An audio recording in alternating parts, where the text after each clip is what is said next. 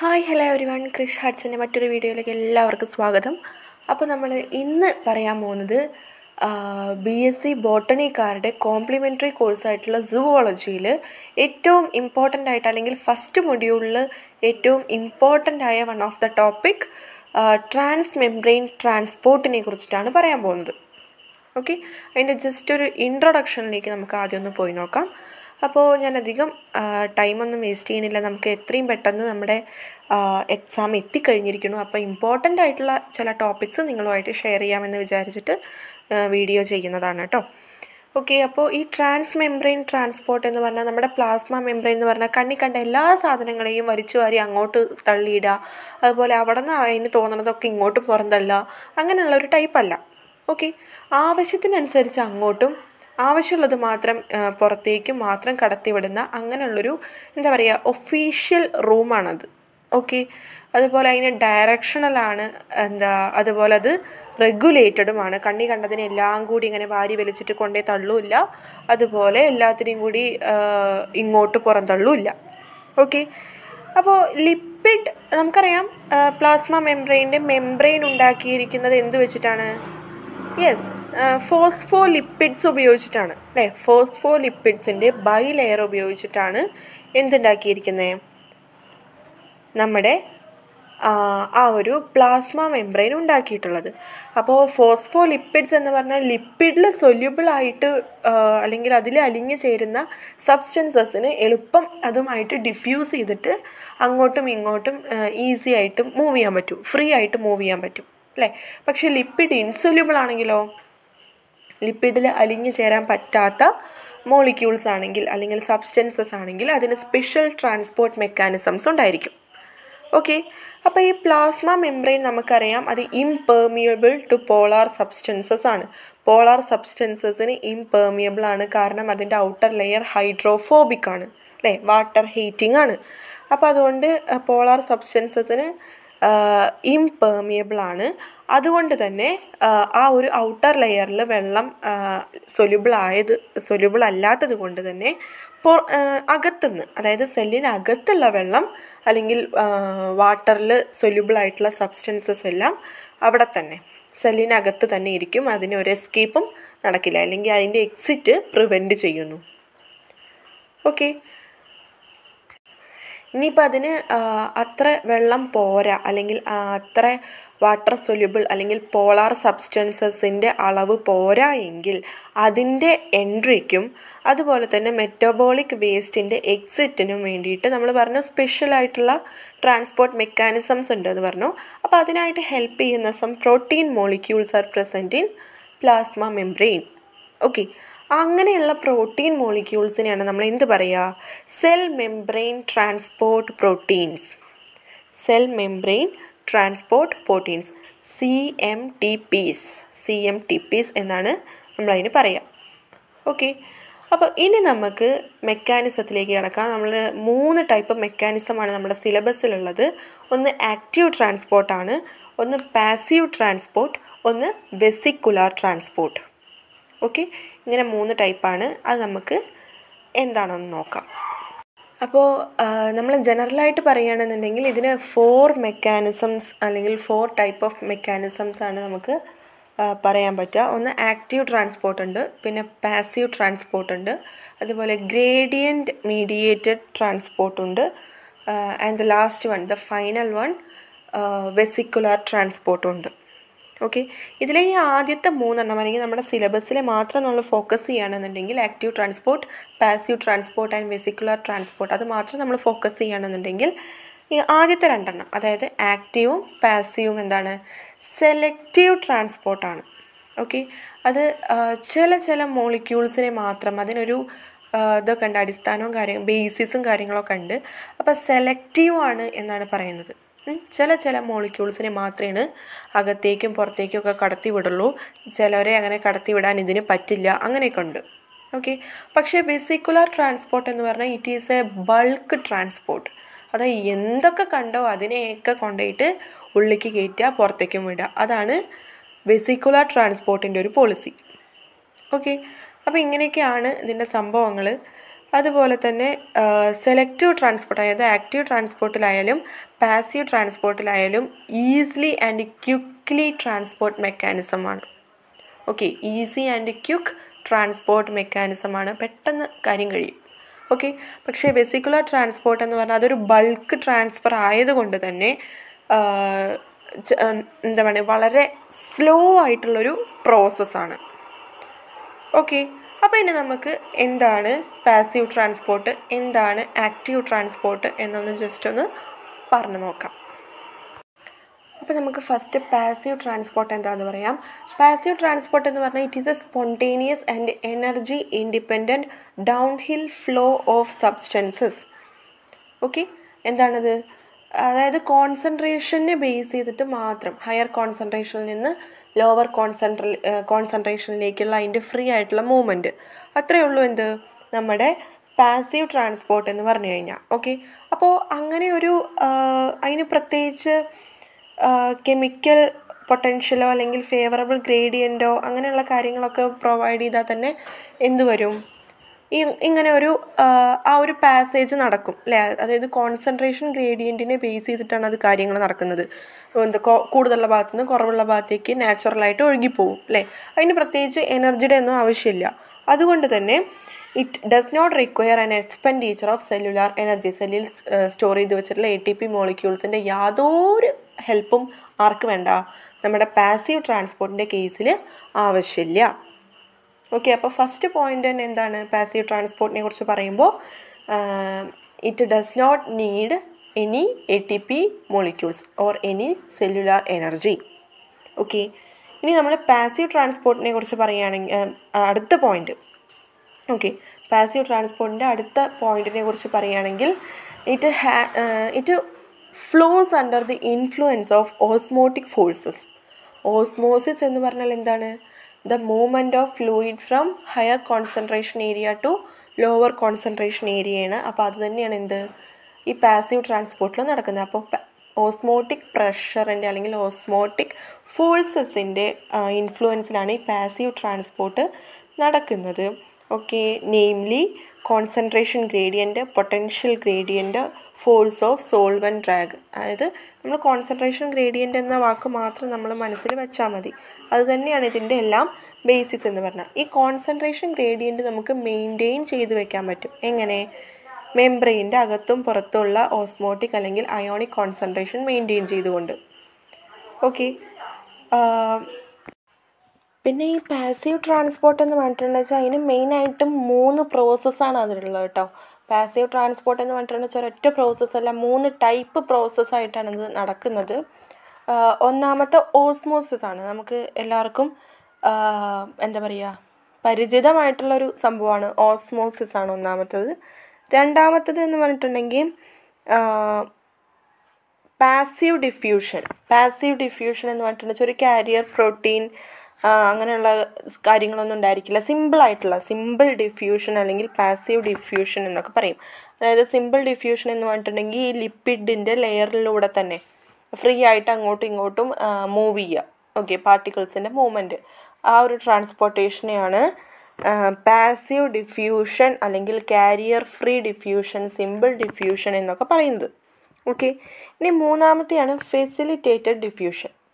Okay, facilitated diffusion എന്ന് പറഞ്ഞിട്ടുണ്ടെന്ന് വെച്ചാൽ എന്താണ്? ആ പേരിൽ നിന്ന് തന്നെ ആരോ ഒരു ഫെസിലിറ്റി പ്രൊവൈഡ് ചെയ്യുന്നു അല്ലേ. ആരോ അതിനുള്ള സൗകര്യം ഒരുക്കി കൊടുക്കുന്നു. അങ്ങനെയുള്ള സൗകര്യം ഒരുക്കി കൊടുക്കാൻ ആരുണ്ടായിരിക്കും? ഒരു കാരിയർ പ്രോട്ടീൻ ഉണ്ടായിരിക്കും. അപ്പോൾ കാരിയർ പ്രോട്ടീൻ്റെ മീഡിയേഷനിലൂടെ, അപ്പോൾ കാരിയർ മീഡിയേറ്റഡ് ഡിഫ്യൂഷൻ എന്നുകൂടി ഈ ഒരു പ്രോസസ്സിനെ പറയും. ഓക്കെ, അപ്പോൾ ഓസ്മോസിസും അതുപോലെ passive diffusion and facilitated diffusions are the 3 kinds of passive transport that we are familiar with. Okay, അപ്പോൾ ഇനി നമുക്ക് അതിൻ്റെ ഓരോന്ന് അതിൻ്റെ സിമ്പിളായിട്ടുള്ള കുറച്ച് കാര്യങ്ങളൊന്ന് പറഞ്ഞിട്ട് പോവാം. ഓക്കെ, ചെറിയ പോയിൻറ്റ്സ് ആക്കിയിട്ടാണ് ജസ്റ്റ് ഞാനൊന്ന് പറയുന്നുള്ളൂ. നിങ്ങളിത് ഡീറ്റെയിൽ ആയിട്ട് നിങ്ങളുടെ ടെക്സ്റ്റ് വായിക്കണം. ടെക്സ്റ്റ് വായിച്ചാൽ അത്രയും നല്ലത്. അല്ലെങ്കിൽ ഈ ഒരു പോയിൻറ്റ്സ് വെച്ചിട്ട് തന്നെ നിങ്ങൾക്ക് എഴുതാവുന്നതേ ഉള്ളൂ. സബ്ബല്ലേ, നമ്മൾ കോംപ്ലിമെൻ്ററി കോഴ്സ് അല്ലേ. അതുകൊണ്ട് തന്നെ നിങ്ങൾ ശ്രദ്ധിച്ചിട്ടുണ്ടോ ക്വസ്റ്റ്യൻ പേപ്പർ എന്നറിയില്ല. ക്വസ്റ്റ്യൻ പേപ്പർ എപ്പോഴും മെയിനിൻ്റെ ക്വസ്റ്റ്യൻ പേപ്പർ എപ്പോഴും ഡീപ്പായിട്ടായിരിക്കും ക്വസ്റ്റ്യൻസ് വരിക. പക്ഷേ സബ്ബെല്ലാം എന്താണ് പുറമേന്ന്, അതായത് ഇപ്പോൾ വാട്ടർ എന്ന് പറഞ്ഞിട്ടുണ്ടെന്ന് വെച്ചാൽ വാട്ടറിൻ്റെ സർഫസിൽ എന്തൊക്കെ ഉണ്ട് അതാണ് ചോദിക്കുള്ളൂ. ഓക്കെ, വാട്ടറിൻ്റെ അകത്ത് എന്തൊക്കെ ഉണ്ട്, വാട്ടർ എന്തൊക്കെയാണ് അടങ്ങിയിരിക്കുന്നത് ഒന്നും ചോദിക്കുന്നില്ല. നിങ്ങൾ നിങ്ങളുടെ ഫസ്റ്റ് സെമ്മായാലും സെക്കൻഡ് സെമ്മായാലും ക്വസ്റ്റ്യൻ പേപ്പർ എടുത്ത് നോക്കിയാൽ നിങ്ങൾക്കത് മനസ്സിലാവും. ഓക്കെ, ഡീപ്പായിട്ടൊന്നും പഠിക്കേണ്ട ആവശ്യമില്ല. പുറമേ ഉള്ള, അതായത് ആ ഒരു കൺസെപ്റ്റ് മാത്രം ജസ്റ്റ് ഒന്ന് മനസ്സിലാക്കിയാൽ തന്നെ നമുക്ക് ഫുൾ മാർക്ക് സ്കോർ ചെയ്യാവുന്ന ക്വസ്റ്റ്യൻ പേപ്പേഴ്സാണ് നമ്മൾ കണ്ടിട്ടുള്ളത് ഈ ഒരു പുതിയ സിലബസിൻ്റെ ബേസിൽ. ഓക്കെ, അപ്പോൾ നമുക്ക് ഓസ്മോസിസിൻ്റെ പോയിൻറ്റ്സ് ഇങ്ങനെ കുറേശ്ശെ പറഞ്ഞു നോക്കാം. അപ്പോൾ ഫസ്റ്റ് വണ് ഓസ്മോസിസ് ആണ്. ഓസ്മോസിസ് എന്ന് പറഞ്ഞിട്ടുണ്ടെന്ന് വെച്ചാൽ തന്നെ നമുക്കറിയാം, ലെസ് കോൺസെൻട്രേറ്റഡ് ആയിട്ടുള്ള ഭാഗത്തുനിന്ന് മോർ കോൺസെൻട്രേറ്റഡ് ആയിട്ടുള്ള ഭാഗത്തേക്ക് വാട്ടറിൻ്റെ ബൾക്ക് മൂവ്മെൻറ്റിനെയാണ് നമ്മൾ എന്ത് പറയുക, ഓസ്മോസിസ് എന്ന് പറയുക അല്ലേ. ലെസ് കോൺസെൻട്രേറ്റഡ് എന്ന് പറഞ്ഞിട്ടുണ്ടെങ്കിൽ സൊല്യൂട്ടിൻ്റെ കണ്ടൻറ്റ് കുറവും വെള്ളത്തിൻ്റെ കണ്ടൻറ്റ് കൂടുതലും. ഓക്കെ, മോർ കോൺസെൻട്രേറ്റഡ് എന്ന് പറഞ്ഞാൽ ഈ കോൺസെൻട്രേഷൻ ആർക്കാണ്, യെസ് സൊല്യൂട്ടിനാണ്. അപ്പോൾ സൊല്യൂട്ടിന് കൂടുതൽ കോൺസെൻട്രേഷനും വെള്ളത്തിൻ്റെ കോൺസെൻട്രേഷൻ കുറവും. അപ്പോൾ സ്വാഭാവികമായിട്ടും കൂടുതൽ വെള്ളമുള്ള ഭാഗത്തുനിന്ന് കുറവുള്ള ഭാഗത്തേക്കല്ലേ പോവുക. അപ്പോൾ ലെസ് കോൺസെൻട്രേറ്റഡ് ആയിട്ടുള്ള ഭാഗത്തുനിന്ന് മോർ കോൺസെൻട്രേറ്റഡ് ആയിട്ടുള്ള ഭാഗത്തേക്ക് വാട്ടർ മോളിക്യൂൾസിൻ്റെ മൂവ്മെൻറ്റ് നടക്കുന്ന ആ ഒരു പ്രോസസ്സിനെയാണ് നമ്മൾ ഓസ്മോസിസ് എന്ന് പറയുന്നത്. ഓക്കെ, അപ്പോൾ ലെസ് കോൺസെൻട്രേറ്റഡ് ആയിട്ടുള്ള സൊല്യൂഷനെ നമ്മൾ ഹൈപ്പോട്ടോണിക് സൊല്യൂഷൻ എന്നും മോർ കോൺസെൻട്രേറ്റഡ് ആയിട്ടുള്ള സൊല്യൂഷനെ ഹൈപ്പർടോണിക് സൊല്യൂഷൻ എന്നും പറയുന്നു എന്ന് പ്രത്യേകിച്ച് എടുത്ത് പറയേണ്ട കാര്യമില്ല. ഇതൊക്കെ നമ്മൾ 8th സ്റ്റാൻഡേർഡ് തൊട്ടിട്ടേ പഠിക്കുന്നതാണ്. ഓക്കെ, അപ്പോൾ അതിങ്ങനെ മൂവ് ചെയ്യാന്ന് പറഞ്ഞിട്ടുണ്ടെങ്കിൽ ആ movement ഏതിലൂടെയാണ്, through A semi permeable membrane. ഒരു സെമി പെർമിയബിൾ മെംബ്രെയിനിലൂടെയുള്ള മൂവ്മെൻറ്റിനെയാണ് ഇത് ഓൾ ടുഗദർ ഓസ്മോസിസ് എന്ന് പറയുന്നത്. ഓക്കെ, അപ്പോൾ ഇത് ഇപ്പോൾ less concentrated to more concentrated എന്ന് പറഞ്ഞാൽ തന്നെ അതിൻ്റെ മെയിൻ ബേസിസ് എന്ന് പറഞ്ഞിട്ടുണ്ടെങ്കിൽ അതിൻ്റെ കോൺസെൻട്രേഷൻ ഗ്രേഡിയൻറ്റ് തന്നെയാണ്. അപ്പോൾ ഇത് ഓക്കെ, പിന്നെ നമുക്ക് ഓസ്മോസിസിനെ കുറിച്ചിട്ട് കുറച്ചുകൂടി ഡീറ്റെയിൽ ആയിട്ട് പറയുകയാണെന്നുണ്ടെങ്കിൽ, വെള്ളം സെല്ലിൻ്റെ അകത്തേക്ക്, വാട്ടർ സെല്ലിൻ്റെ അകത്തേക്ക് ഉള്ള ആ ഒരു ഓസ്മോസിസിനെ, ആ ഇൻഫ്ലോ ഓഫ് വാട്ടറിനെയാണ് നമ്മൾ എന്ത് പറയുക, ഓസ്മോസിസിലെ എൻഡോസ്മോസിസ് എന്ന് പറയുക. ഓക്കെ, എൻഡോസ്മോസിസ്. ഇനി സെല്ലിൻ്റെ അകത്തുനിന്ന് പുറത്തേക്ക് വാട്ടർ മൂവ് ചെയ്യുകയാണെന്നുണ്ടെങ്കിൽ ആ ഓസ്മോസിസിനെ നമ്മൾ എക്സോസ്മോസിസ് എന്ന് പറയും. ഓക്കെ, എൻഡോസ്മോസിസ് ഉള്ളിലേക്ക്, എക്സോസ്മോസിസ് പുറത്തേക്ക്.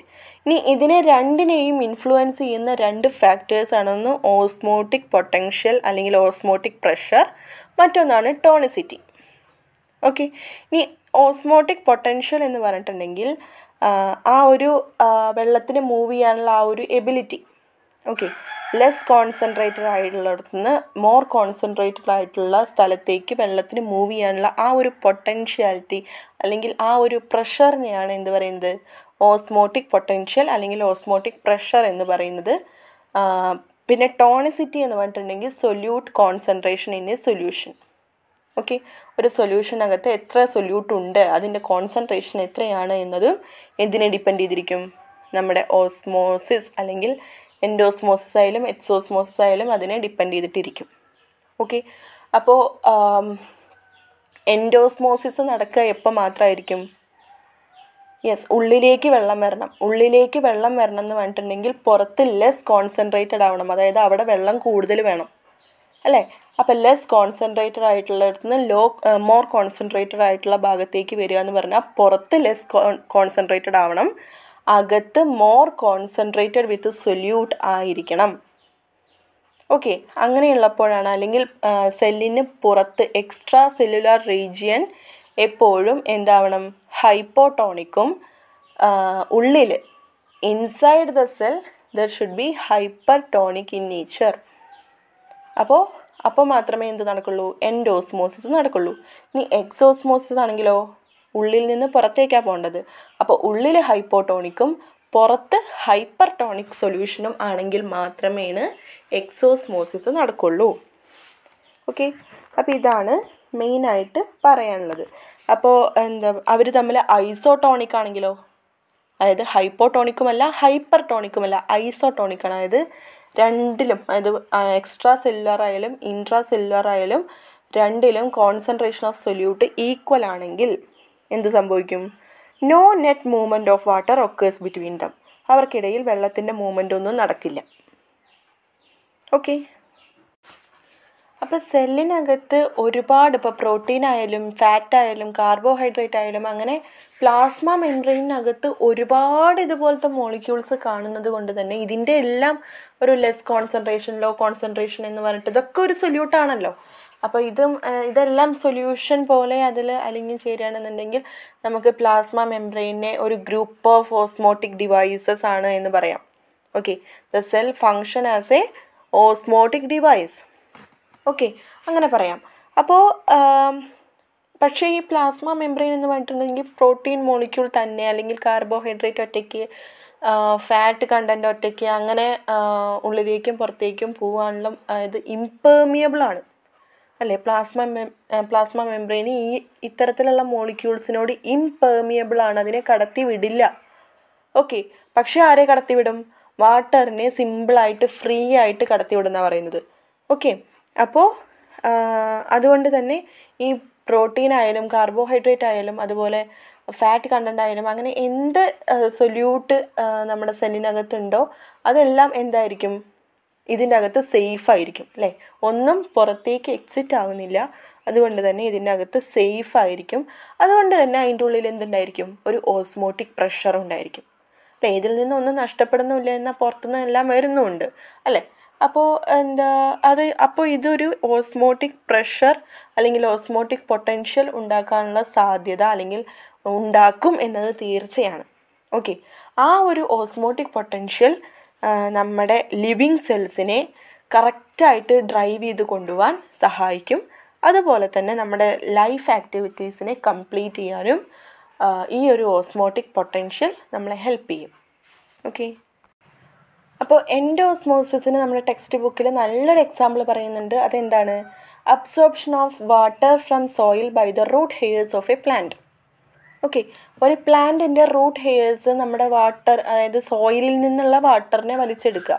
അതായത് സോയിൽ വാട്ടർ എന്ന് പറഞ്ഞിട്ടുണ്ടെങ്കിൽ അത് ആക്ച്വലി ഹൈപ്പോട്ടോണിക് ആണ് അല്ലേ? ലെസ് കോൺസെൻട്രേറ്റഡ് ആണ്.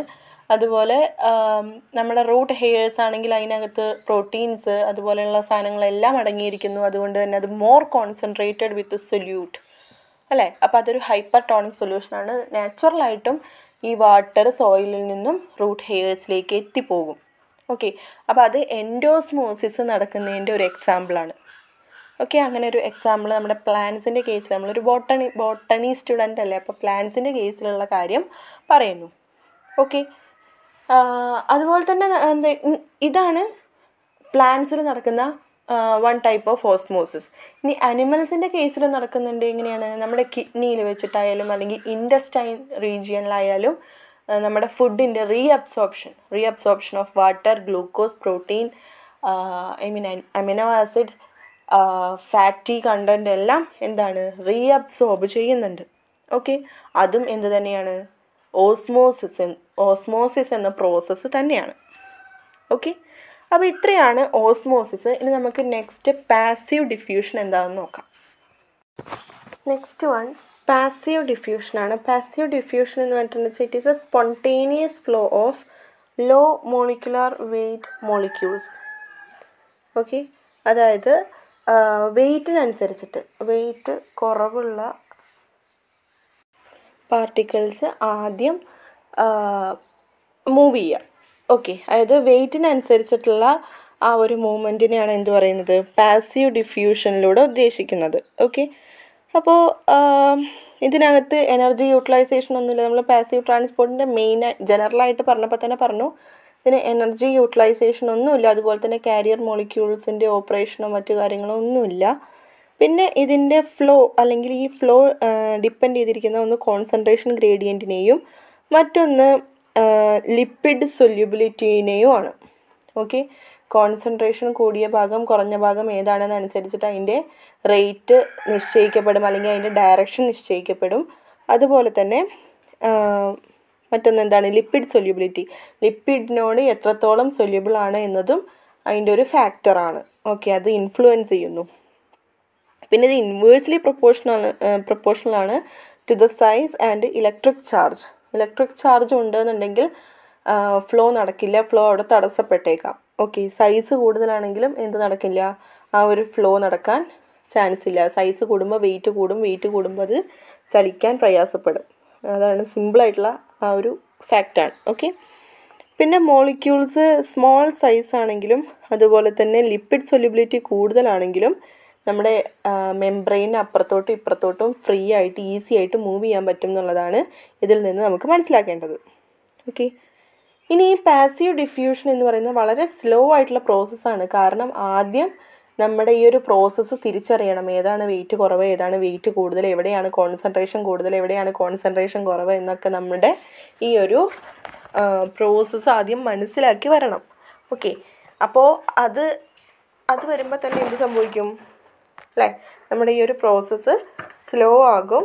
അതുപോലെ ഇതിനൊരു ലിമിറ്റൊക്കെ ഉണ്ടായിരിക്കും. അതായത് വെയിറ്റ് കൂടുതലുള്ളത് ഏതാണ്, കുറവുള്ളത് ഏതാണ്. കുറവുള്ള പാർട്ടിക്കിൾസ് കഴിഞ്ഞു വെച്ചാൽ പിന്നെ അതിൻ്റെ പ്രോസസ്സ് അത്രത്തോളം സ്ലോ ആയിട്ട് വരും.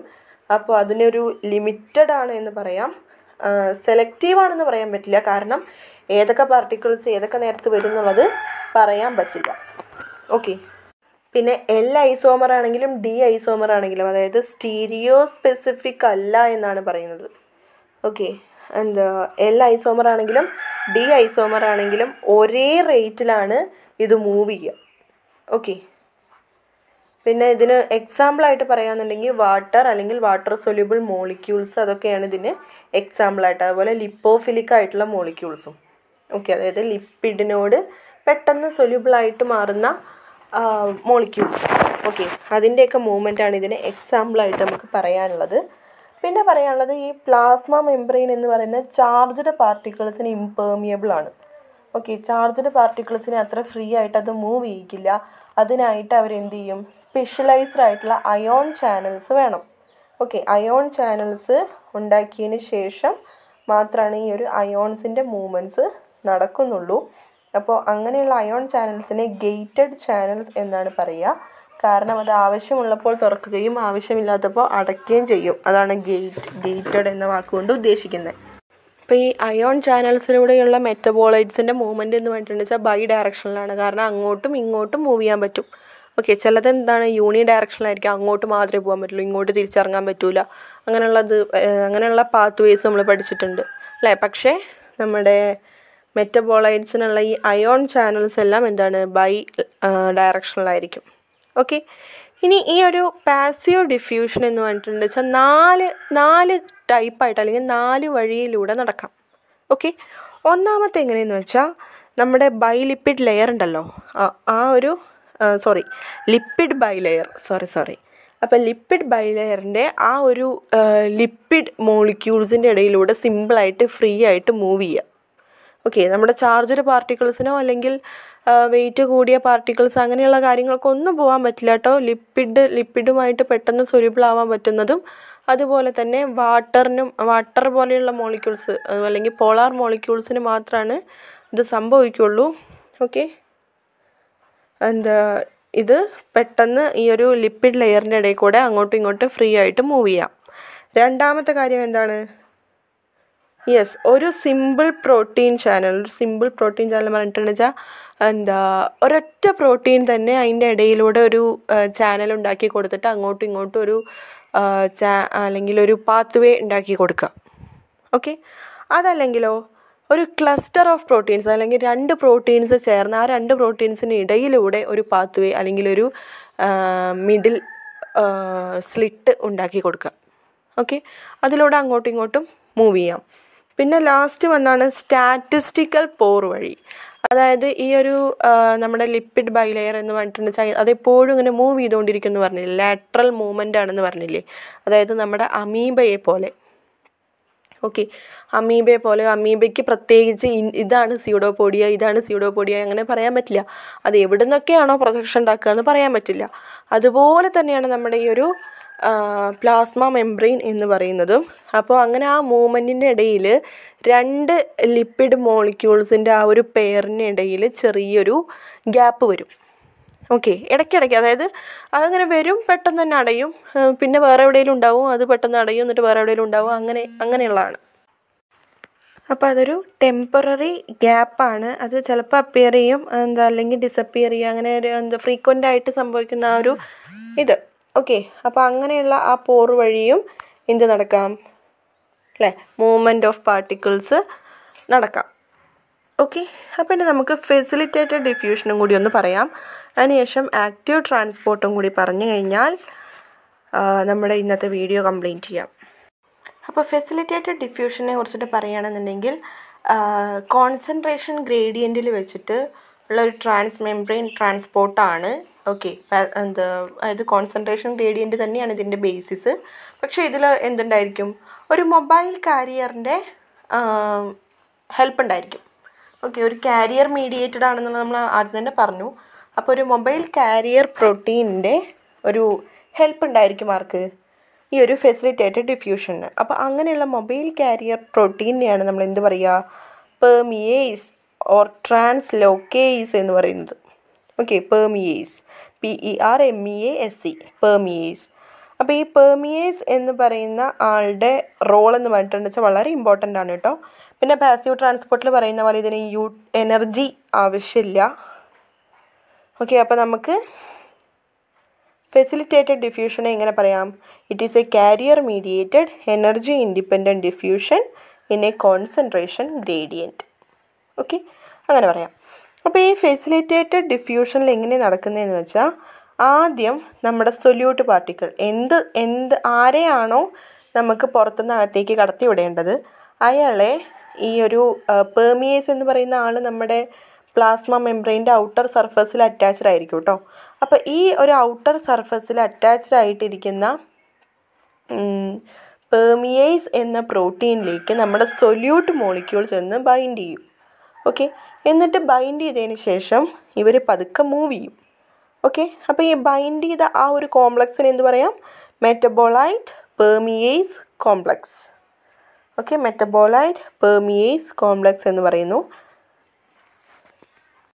അപ്പോൾ ഈ ഒരു മെറ്റബോളൈറ്റ് പെർമിയേസ് കോംപ്ലക്സ് എന്ത് ചെയ്യും, അങ്ങനെ വട്ടത്തിലും നീളത്തിലൊക്കെ ഇങ്ങനെ കറങ്ങിയിട്ട് ഈ ഒരു മെംബ്രെയിൻ്റെ അകത്തൂടെ ഇങ്ങനെ ഉള്ളിലേക്ക് പോയിട്ട് എന്തായാലും നമ്മുടെ ഈ ഒരു പ്ലാസ്മ മെംബ്രെയിൻ്റെ ഇന്നർ ലെയറിലേക്ക് എത്തുമ്പോഴേക്കും എന്ത് സംഭവിക്കും, ഈ ഒരു പിക്ചറിൽ കാണുന്ന പോലെ അതിൻ്റെ ഷേപ്പ് മാറ്റിയിട്ട്, ഇപ്പോൾ നമ്മുടെ ഒരു പ്രഗ്നൻ്റ് ലേഡിയുടെ അകത്ത് കുഞ്ഞ് എങ്ങനെയാണോ 10 months അല്ലെങ്കിൽ 9 months ഉള്ളിൽ റൊട്ടേറ്റ് ചെയ്തിട്ട് വരുന്നത് അതുപോലെ. ഓക്കെ, നമുക്ക് റിലേറ്റ് ചെയ്ത് പഠിക്കുന്നതല്ലേ ഇഷ്ടം. അപ്പോൾ ആർക്കും അതൊരു അരോചകമായിട്ടൊന്നും തോന്നേണ്ട ആവശ്യമില്ല. ഓക്കെ, അപ്പോൾ ഇങ്ങനെ റൊട്ടേറ്റ് ചെയ്തിട്ട് എവിടെ എത്തും, നമ്മുടെ ഈ ഒരു ഇന്നർ ലൈനിങ്ങിലേക്ക് എത്തും. അങ്ങനെ എത്തിയതിന് ശേഷം ഈ ഒരു കോംപ്ലക്സ് ഡിസോസിയേറ്റ് ചെയ്തിട്ട് ഇന്നർ സൈഡിലേക്ക്, നമ്മുടെ സെല്ലിൻ്റെ ഉള്ളിലേക്ക് ഈ ഒരു മെറ്റബോളൈറ്റിനെ അല്ലെങ്കിൽ സൊല്യൂട്ട് മോളിക്യൂളിനെ റിലീസ് ചെയ്യും. ഓക്കെ, എന്നിട്ട് തിരിച്ച് ഈ പെർമിയേസ് അവിടെ വിട്ട് കഴിഞ്ഞിട്ടുണ്ടെങ്കിൽ അവിടെ തന്നെ നിൽക്കൊന്നുമില്ല, അവർ തിരിച്ച് അടുത്ത ആളെ പിക്ക് ചെയ്യാൻ വേണ്ടിയിട്ട് വരും. ഓക്കെ, അപ്പോൾ ഇതാണ് എന്തിൽ നടക്കുന്നത്, ഫെസിലിറ്റേറ്റഡ് ഡിഫ്യൂഷനിൽ നടക്കുന്നത്. ഫെസിലിറ്റേറ്റഡ് ഡിഫ്യൂഷൻ വഴി അങ്ങനെ കൊണ്ടുപോകുന്ന മോളിക്യൂൾസിന് എക്സാമ്പിൾസ് പറയുകയാണെന്നുണ്ടെങ്കിൽ ഹെക്സോസ് ഷുഗേഴ്സിനെയും അതുപോലെ fat soluble vitamins, steroid hormones, അതെല്ലാം ഇങ്ങനെയാണ് ഫെസിലിറ്റേറ്റഡ് ഡിഫ്യൂഷൻ വഴിയാണ് ട്രാൻസ്പോർട്ട് ചെയ്ത് കൊണ്ടുപോകുന്നത്. പിന്നെ നമ്മുടെ ഈ പെർമിയേസ് എന്ന് പറയുന്ന ആൾക്കാർ എല്ലാവരെയും, അങ്ങനെ കാണുന്നവരെ എല്ലാവരെയും കൊണ്ടുപോകുന്ന ടൈപ്പൊന്നല്ല കേട്ടോ. ചില പെർമിയേസ് അമിനോ ആസിഡ്സിനെ മാത്രമേ ക്യാരി ചെയ്യുള്ളൂ, ചിലത് ഗ്ലൂക്കോസിനെ മാത്രമേ ക്യാരി ചെയ്യുള്ളൂ. പക്ഷേ ഈ ഗ്ലൂക്കോസിനെ ക്യാരി ചെയ്യുന്ന പെർമിയേസ് ഗ്ലൂക്കോസിൻ്റെ ഡെറിവേറ്റീവ്സ്, അതായത് ഗാലക്ടോസിനെയോ ഫ്രക്ടോസിനെയോ ഒക്കെ ക്യാരി ചെയ്തോന്ന് വരാം. ഓക്കെ, പക്ഷെ വേറെ അന്യന്മാരെയൊന്നും ആരെയും തൂക്കി കൊണ്ട് പോവില്ല. ഓക്കെ, പിന്നെ ഈ ഒരു ഫെസിലിറ്റേറ്റഡ് ഡിഫ്യൂഷൻ സിമ്പിൾ ഡിഫ്യൂഷൻ പോലെയാണ് എന്ന് നമുക്ക് ചില ആസ്പെക്ട്സിൽ തോന്നിയേക്കാം. ഓക്കെ, അതായത് അത് കോൺസെൻട്രേഷൻ ഗ്രേഡിയൻറ്റിനെ ബേസ് ചെയ്തിട്ടിരിക്കണോ, എനർജി ഒന്നും ആവശ്യമില്ല എന്നൊക്കെ പറയുമ്പോൾ സിമ്പിൾ ഡിഫ്യൂഷൻ തന്നെയല്ലേ. പക്ഷേ എന്താണ് ഒരു വ്യത്യാസം? ഒരു വ്യത്യാസമല്ല കേട്ടോ, ഇനി ഒരുപാട് വ്യത്യാസമുണ്ട്. ആ വ്യത്യാസങ്ങളെ കുറിച്ചിട്ടാണ് ഇനി പറയാൻ പോകുന്നത്. എങ്ങനെയാണ് ഫെസിലിറ്റേറ്റഡ് ഡിഫ്യൂഷൻ സിമ്പിൾ ഡിഫ്യൂഷനിൽ നിന്ന് വ്യത്യസ്തമാകുന്നത്? ഓക്കെ, അതിന് നമുക്ക് പറയാൻ 5 കാരണങ്ങളുണ്ട്. ഓക്കെ, ഒന്നാമത്തെ കാര്യം സ്റ്റീരിയോ സ്പെസിഫിക് ആണ്. ഓക്കെ, നമ്മളിതിൻ്റെ തൊട്ട് മുന്നത്തെ പാസീവ് ഡിഫ്യൂഷനിൽ പറഞ്ഞപ്പോൾ നമ്മൾ പറഞ്ഞു നോൺ സ്റ്റീരിയോ സ്പെസിഫിക് ആണ്. അതായത് എല്ലാ ഐസോമർ ആണെങ്കിലും ഡി ഐസോമർ ആണെങ്കിലും ഒരേ റേറ്റിൽ തന്നെ ഇതിനെ കടത്തിവിടും എന്നുള്ളത് നമ്മൾ പറഞ്ഞു. ഓക്കെ, പക്ഷേ നമ്മുടെ ഈ ഒരു ഫെസിലിറ്റേറ്റഡ് ഡിഫ്യൂഷനിൽ ഏതെങ്കിലും ഒരു ഐസോമറിനെ മാത്രമാണ് ഒരു പെർമിയേസ് കൊണ്ടുപോകുള്ളൂ. ഓക്കെ, അപ്പോൾ അത് സ്റ്റീരിയോ സ്പെസിഫിക് ആണ് ഒന്നാമത്തെ കാര്യം. രണ്ടാമത്തെ വ്യത്യാസം എന്താണെന്ന് വെച്ചാൽ ഇതിലൊരു കാരിയർ പ്രോട്ടീൻ്റെ ഓപ്പറേഷൻ ഉണ്ടായിരിക്കും. ഓക്കെ, മറ്റേതൊന്നും അതില്ലല്ലോ, കാരിയർ പ്രോട്ടീൻ ഉണ്ട്. മൂന്നാമത്തെ കാര്യം എന്ന് പറഞ്ഞിട്ടുണ്ടെന്ന് വെച്ചാൽ ഇതിന് സാച്ചുറേഷൻ കൈനറ്റിക്സ് കാണിക്കും. അതായത് ഇതിൻ്റെ ഫ്ലോ അല്ലെങ്കിൽ റേറ്റ് ഫ്ലോ അല്ലെങ്കിൽ ഫ്ലോ റേറ്റ് എന്ന് പറയുന്നത്, അല്ലെങ്കിൽ ഇതിനെ ക്യാരി ചെയ്യാനുള്ള ആ ഒരു പൊട്ടൻഷ്യൽ എന്ന് പറയുന്നത് സാച്ചുറേറ്റഡ് ആവാറുണ്ട്. ഓക്കെ, അത് ചിലപ്പോഴൊക്കെ ക്ഷീണിക്കും. ഓക്കെ, അപ്പോൾ ചില സമയത്ത് എക്സസീവ് കോൺസെൻട്രേഷനൊക്കെ ഉള്ള സമയത്ത് ഇത് സാച്ചുറേഷൻ ലെവൽ കാണിക്കാറുണ്ട്. മറ്റേലൊന്നും എന്തില്ല, അങ്ങനെ സാച്ചുറേഷൻ എന്നുള്ളൊരു സംഭവമൊന്നും ഇല്ല, ഒരു ലിമിറ്റൊന്നും പറയാൻ പറ്റില്ല. ഓക്കെ, പക്ഷേ പാസീവ് ഡിഫ്യൂഷനിൽ ലിമിറ്റഡ് ആണെന്ന് പറഞ്ഞു തോന്നുന്നു അല്ലേ. ഓക്കെ, ഇനി നമ്മളെ 4th പോയിൻ്റാണ് സിമ്പിൾ ഡിഫ്യൂഷനേക്കാൾ ഫാസ്റ്റർ ആയിരിക്കും ഫെസിലിറ്റേറ്റഡ് ഡിഫ്യൂഷൻ. ഓക്കെ, പിന്നെ 5ാമത്തെ കാര്യമാണ് ഇത് റേറ്റ് ലിമിറ്റഡ് ആണ്. അതായത് നമ്മൾ സാച്ചുറേഷൻ ഉണ്ട് എന്ന് പറഞ്ഞിട്ടുണ്ടെന്ന് വെച്ചാൽ തന്നെ അതിനൊരു ലിമിറ്റ് ഉണ്ട് എന്നാണ്. അപ്പോൾ ഇതിൻ്റെ റേറ്റും എന്താണ്, ലിമിറ്റഡ് ആണ്. ഓക്കെ, ഇങ്ങനെ 5 കാരണങ്ങളാണ് ഫെസിലിറ്റേറ്റഡ് ഡിഫ്യൂഷനും സിമ്പിൾ ഡിഫ്യൂഷനും തമ്മിലുള്ള വ്യത്യാസങ്ങളായിട്ട് പറയാനുള്ളത്. ഓക്കെ, അപ്പോൾ ഇത്രയും ആയപ്പോൾ തന്നെ നമ്മുടെ വീഡിയോ ഭയങ്കര ലെങ്തി ആയെന്ന് തോന്നുന്നു. അപ്പോൾ നമുക്ക് ആക്റ്റീവ് ട്രാൻസ്പോർട്ട് മറ്റൊരു വീഡിയോ ആയിട്ട് എടുക്കാം. അപ്പോൾ നിങ്ങൾക്ക് ഈ വീഡിയോ ഹെൽപ്ഫുൾ ആയെങ്കിൽ ഒന്ന് ലൈക്ക് ചെയ്യുക, ഫ്രണ്ട്സിന് എല്ലാവർക്കും ഒന്ന് ഷെയർ ചെയ്ത് കൊടുക്കുക. എക്സാമിനൊക്കെ നന്നായിട്ട് പഠിക്കുക കേട്ടോ. ഹെൽപ്ഫുൾ ആയെങ്കിൽ ഒന്ന് കമൻറ്റ് ചെയ്തേക്കുക. സബ്സ്ക്രൈബ് ചെയ്യാത്തവരൊന്ന് സബ്സ്ക്രൈബ് ചെയ്യും കൂടി ചെയ്താൽ ഇനി ഞാൻ അടുത്ത വീഡിയോ ഇടുമ്പോഴൊക്കെ നിങ്ങൾക്ക് സിമ്പിളായിട്ട് നോട്ടിഫിക്കേഷനൊക്കെ വന്നാൽ എളുപ്പം എടുത്ത് കാണാവുന്നേ ഉള്ളൂ. ഓക്കെ, അപ്പോൾ എല്ലാവരും സപ്പോർട്ട് ചെയ്യുക. അടുത്ത വീഡിയോയിലേക്ക് കാണുന്നവരെ ബൈ.